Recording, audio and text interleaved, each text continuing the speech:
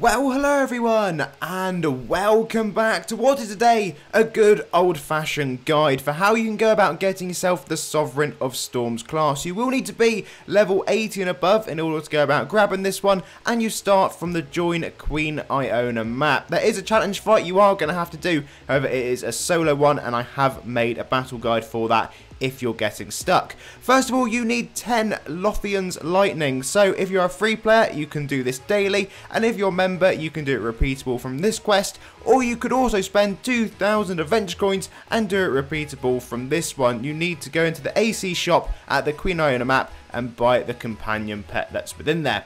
Anyway, once you go along and defeat Queen Iona, you'll be able to turn in whichever one of the quests you are doing, and once you've done that, you'll grab yourself one of the Lothian's Lightning. Like I say, you will need to do that 10 times, so there is a bit of rinsing and repeating. Next up, still at Join Queen Iona, is the StormKing Storm Bolt. You will need to have rank 10 Thunderforge to be able to buy this item. If you are missing Thunderforge, you can go along to join Falgard, and if you find Hindar, there is a daily quest you're able to do for 1,000 rep, although that's probably not the best way to go about doing it. I mean, if you're free players, I had a little scour, I found these quests over here at Death Pits. They could maybe be useful for you. I'm sure someone down below in the comments may know a godly way to go about farming for Thunderforge, but if you remember, you do have the luxury of going over to Storm Temple and doing this repeatable quest for defeating Ultra Lion Fang, which is probably the way I'm going to be doing it.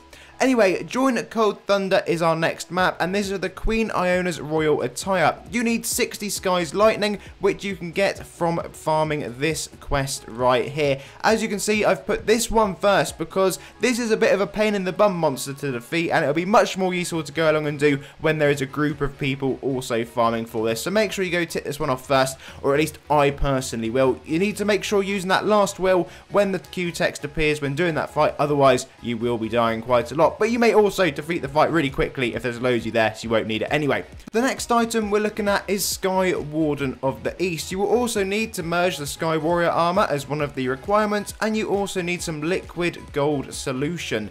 And if you would like to get yourself liquid gold solution, it is from the generic farming quest in the area. Bog standard way of doing that: Gorta's Ravens and defeating the boss.